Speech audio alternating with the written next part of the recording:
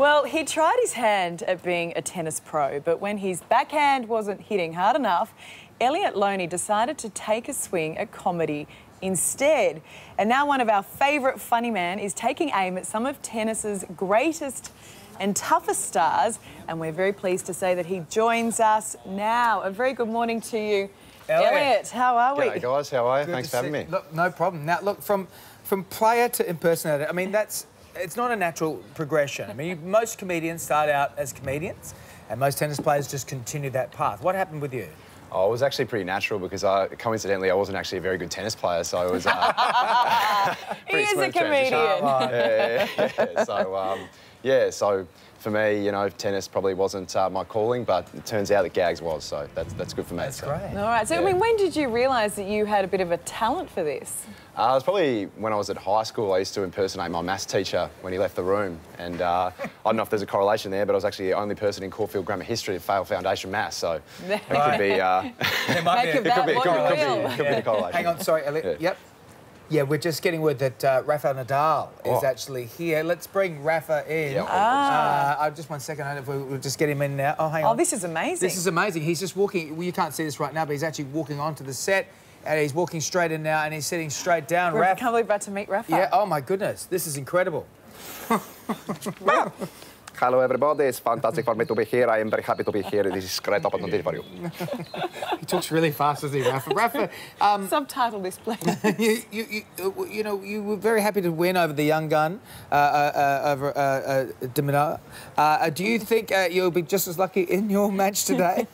Well, there will be no problem for me. I have a vendetta against everybody in the draw, and vendetta. Thomas Bardich is in very much trouble. My forehand will be too aggressive for him, and I will win straight set. No problem. Now, Rafa, we believe that Bernard Tomic is with you. Is it possible that we could have a chat to him? Well, I can get Bernie. I will get Bernie. Okay, cool. Bernie's... He's walking in now.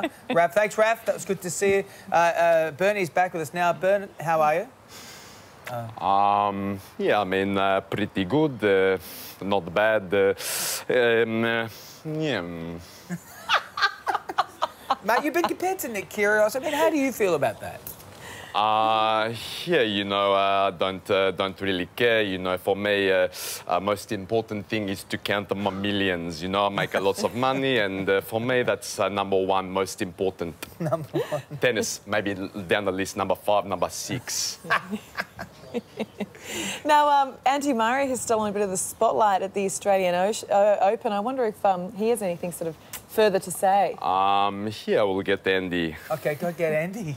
It's just amazing how this is just... We've just got them on like a speed dial here, and they just... That's it. This is what happens when you're here at the tennis. We've been trying for days here he is to get now. these Andy players. Murray, how are you?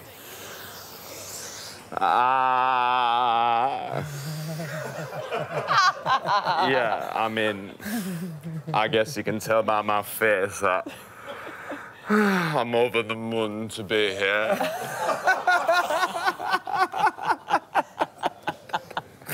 Yeah.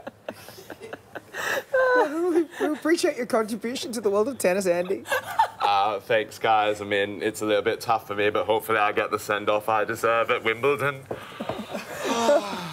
But I guess I'm just going to go out there and enjoy some tennis, watch the players, yeah. Well, look, Elliot, thank you, Andy. Elliot, all this is just so impressive. You're just a star, mate. Thank you so much Round for coming. Round of applause. Give it up for Elliot. Good to have you on, mate. We'll see you at Wimbledon. No more impersonations now. Let's just get...